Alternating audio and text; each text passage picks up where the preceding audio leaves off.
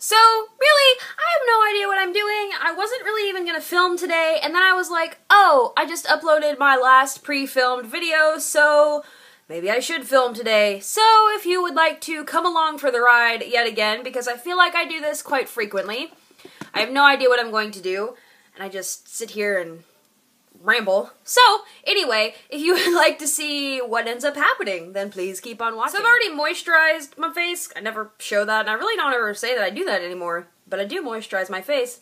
But to start things off, I'm going to use my new favorite thing, and it is the Urban Decay Naked Skin Illuminating Beauty Balm.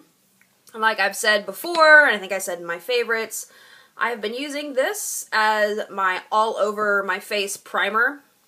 Because I used to use 2, and then for some reason, I stopped using 2, and I have noticed that my skin does not look as good when I put stuff over top of it, and all that jazz, and so yeah. I think I want to go for kind of a dewy look today, so I'm going to use my MAC Mineralize Moisture Foundation in the shade NC15, which is probably kind of light for me, because I do have a little bit of a tan going on here. Not that you can tell. Like when I say a little, I mean a little. So it shouldn't be a problem to warm this up with a bronzer or something along those lines. So then, to blend all of that out, because this is not beautiful enough, I'm going to use my Beauty Blender, my purple one, and just blend that out all over the place. So like I said, going for a dewy finish. This is quite a dewy finish foundation because it is kind of a moisturizing foundation. So if you have oily skin, you might not like this. But for concealer, I'm going to use my MAC Pro Longwear. It's almost gone. Finally, I guess. So I'm just going to use this up under my eyes though, because still it is my favorite under there.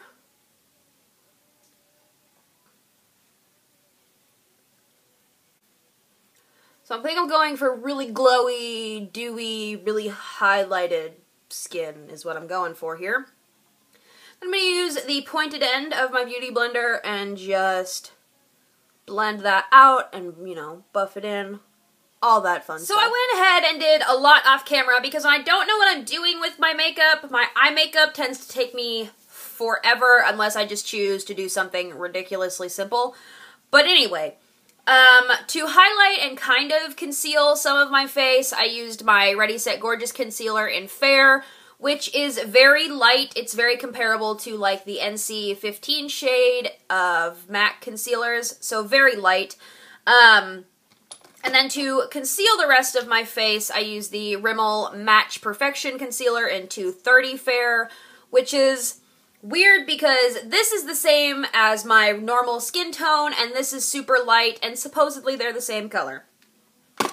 Then to set my face, like always, I use my Laura Mercier Secret Brightening Powder to set under my eyes and kind of anywhere that I highlighted my face. And then to set the rest of my face, I used my Coty Airspun Loose Powder. Then to kind of start contouring, but really to bronze up my face, I used my Sephora brand Sol de Rio bronzer. And like, I cannot get enough of this bronzer. I love it. And then really to contour my face, I used the MAC Sculpting Powder in the shade Sculpt. Then moving on from there, blush. First, I'm going to put on a little bit of the Benefit Rockateur blush, and I'm going to use my Real Techniques blush brush, as always.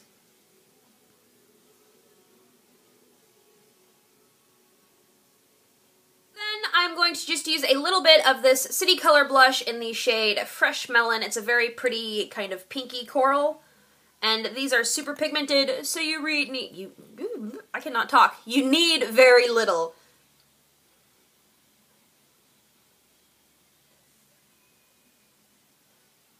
For my highlight, like always, I'm using my Mary Luminizer from The Balm. So I think I have decided that I'm going to keep my eyes very simple and very neutral today, and for that I'm going to use my original Naked palette. This is like my go-to everything when I don't know what I'm doing. So I've already primed my lids with the Urban Decay Primer Potion, and I'm going to first take this shade here, Sin, just on a really big, like, eye brush. And I'm going to pat that all over the lid.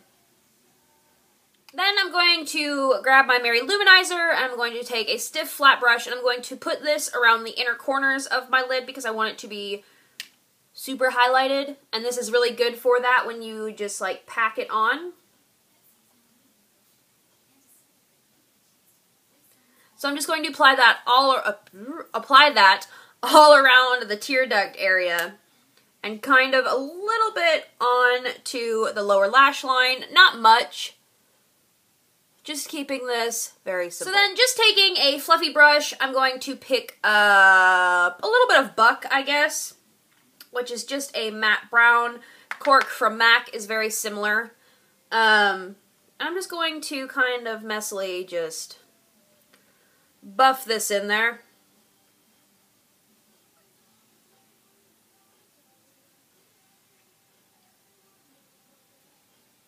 And I'm going to pick up a little bit more and kind of bring this onto the outer corner of the lid, or outer portion of the lid, just to kind of give a little bit more depth on the lid, and it creates a little bit of a little more effort. It looks like you applied a little bit more effort, in my opinion. It looks like you used more colors.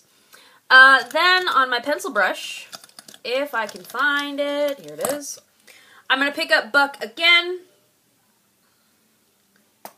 and I'm going to run that on the lower lash line.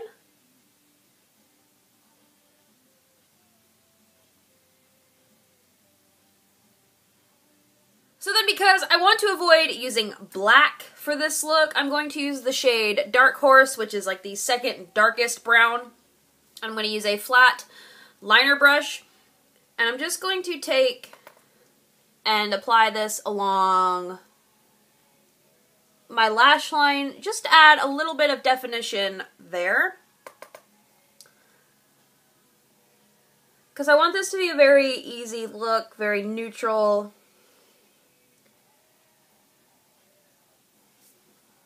Just very simple, and you can see that just gives the tiniest bit of definition. Then I'm going to take, what is this, the Real Techniques Domed Shadow Brush, and just kind of buff it along that, just to buff it out.